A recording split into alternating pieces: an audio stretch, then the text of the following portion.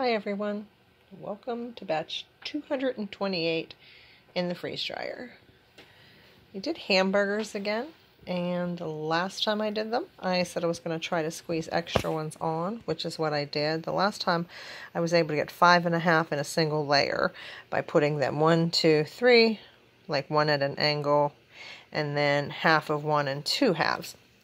So I thought about that, and I really didn't like having half hamburgers. You know, you want food, you won't be complaining about it, but so then I decided, I thought that's really not a lot of meat, and it's okay to, it'll be okay to just stack it up like that. So that's what I did. I did 32 hamburgers this time, and the 3 trays were from the Aldi burgers, the restaurant quality Cargill ones, and these are the Walmart 32 pack, and the rest of them we cooked up because we needed space in the freezer because had to go pick up dog food. Didn't freeze dry as much as I was supposed to, so we had to make room in the freezer. So that's what I'm doing today, is another load of dog food in the freeze dryer. But these hamburgers from Walmart, they're okay.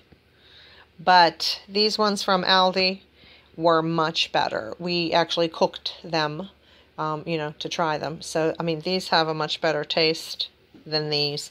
But then again, I don't know what the fat content was. I didn't even pay attention to that.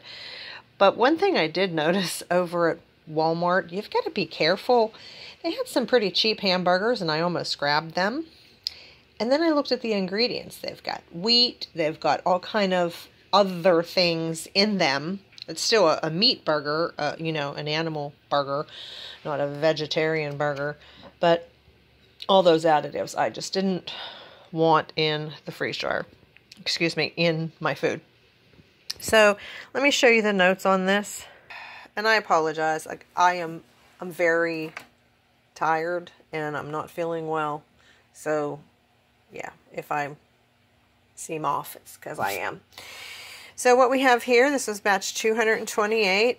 Because they were frozen already, I just did a 7-hour freeze instead of a 9-hour freeze. And then I always up the dry cycle to 24. Now, on top of that, and this is just, how I laid them so I would know. And then right there is how I did the other ones. 1, 2, 3, 4, 5.5. So this is how I laid these overlapping, and there were a total of 32. And this is the way to do it. And if I could fit another one on there, I would probably try it. But I don't see that working unless I cut some in half, which I'm not going to do. 32 is enough at a time. So that was the cost. It was $15 for the Cargill ones, the 24 pack, and then $5 for 8 out of the Walmart pack because they were 32 for $5. The freeze dryer ran for 64 hours. Of that, 20 hours was added time. So this would have taken 44 hours, but remember, it would have taken a lot less, probably about, 16 hours less. So this should have been right around 30 hours, but I upped this time to 24. So that's it. And this is how I'm packing those up. The other ones, I stuffed 6 in a bag, and, I just didn't like how that looked and stuff. So I think I'm just going to stick with 4 in the bags. And I actually finally got my phone battery in, so no more danger of my phone battery dying in the middle of anything. And I haven't had my videos up for a while simply because I have been told not to use my computer because it needs a fan. So I ordered a fan from eBay. I'm not sure if I'm going to try tackling that to put that in, or if I'm going to just call the shop and see what they charge, to just put in the fan. Because if they can, if it's $40 and they can do it while I wait, I'll probably just go do that. But that's it. This is what I'm prepping today. Just the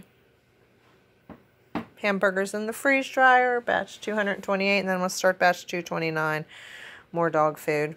So let me know how you're feeling and what did you prep today. Be blessed, everyone.